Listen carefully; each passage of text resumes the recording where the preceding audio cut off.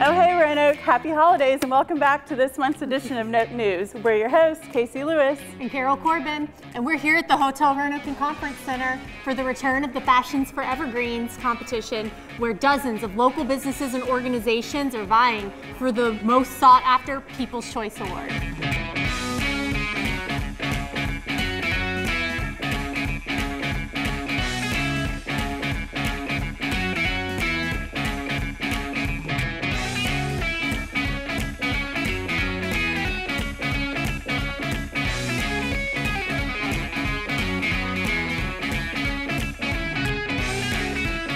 These trees look so amazing. So much effort had to go into them.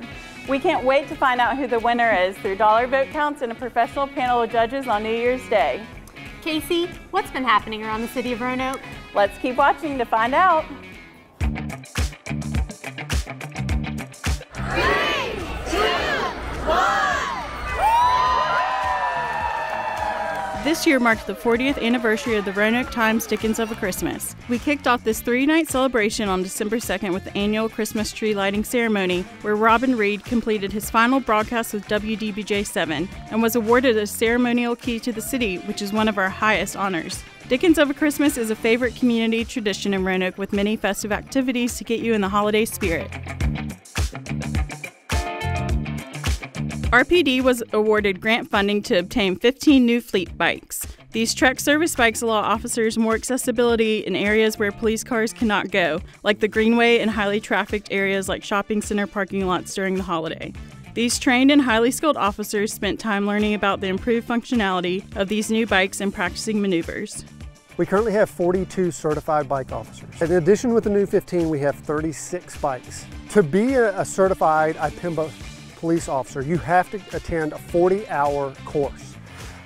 Most cyclists, we can put them on a greenway and they can ride in a straight line for hours on end.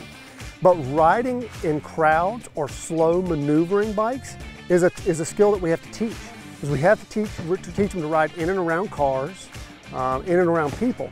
And so the cone courses you're seeing behind me are set up to teach them to balance the bikes and to learn that they can balance the bikes and still ride, and ride in slow movements to be able to make corrective actions going slow so that they're safe. On Monday, November 28th, the City of Roanoke held an investiture ceremony installing newly elected council members Peter Velossin and Luke Pretty and re-elected members Vivian Sanchez-Jones and Joe Cobb effective January 1st, 2023. At this time, Councilmember Cobb will also be serving as Vice Mayor. And now let's take a quick moment to hear from council members Bill Bestpitch and Anita Price as they near retirement at the end of the year. What's your name? My name is Bill Bestpitch. How long have you served on council? At the end of this month, it'll be 16 and a half years. What are you most proud of in your time serving? 2 things. Helping to get the tree stewards and commemorative tree program started by asking our former city manager to appoint an urban forestry task force. And secondly, working with the former city attorney and others to reorganize our precincts, so we now have 20 precincts of all about the same size, instead of having some with only a few voters and some with about 3 times as many voters. What do you wish you could have done? Dream big, if you could have done anything. Reduce poverty, eliminate poverty in the city of Roanoke. What's next? What's the first day of retirement for Bill Bestpitch? Sit back, relax, think about some traveling that my wife and I want to do, but I think I've earned a rest. What's your name? Anita James Price. How long have you served on council? 13 years. What are you most proud of? Oh my gracious. Of course, first and foremost, working for the youth.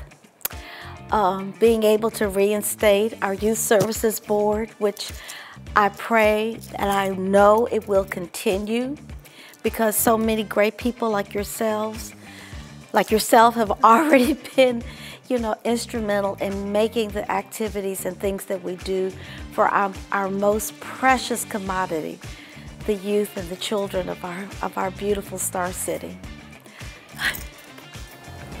Dream big. What do you wish you could have done? You could have done anything. If I could have done anything, I would love to have been able to say that we reinstated the Office on Youth. And my dream and my wish, we have enough money, because I know we already have the heart, but that one day that will come to fruition. First day of retirement. What's next? Oh my goodness. What are you doing? What am I doing? Well, this is going to sound a little crazy. Most people would think that I would just go home and sleep. But my second job, being involved with the Harrison Museum, that's where you'll find me, with my dear husband, Charles. Congratulations on your retirement, and we will truly miss you. January's right around the corner, and you know what that means, New Year's resolution times. Maybe you want to learn a new language this year, travel more, or volunteer. Or maybe you want to reduce your debt, save to buy a car, or even buy a house. This leads us to introduce our segment guest.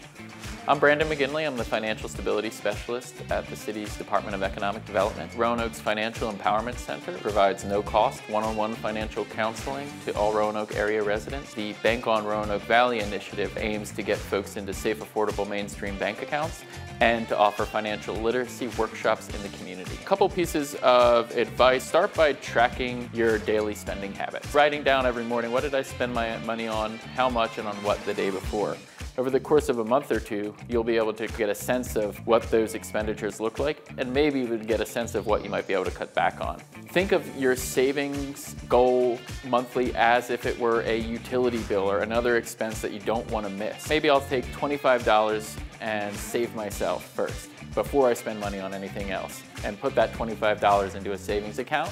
Get a sense not only of what you're spending, but of your overall assets and obligations. Tally up all your assets, that being things that are illiquid, perhaps like your home, your car, and then your savings accounts, your retirement accounts. Get a sense of what you have, but also you want to get a sense of what you owe. And so you look at all your credit card debts, you look at all your student loan debts. We have busy lives, especially this time of year. We're not necessarily thinking about where do we stand ourselves, our families, in our overall financial picture at all times. Set up an appointment with a FEC counselor at roanokefec.org at any time. That's a wrap for us on this month's edition of Noke News. We hope everyone has a safe and happy new year. See you next time.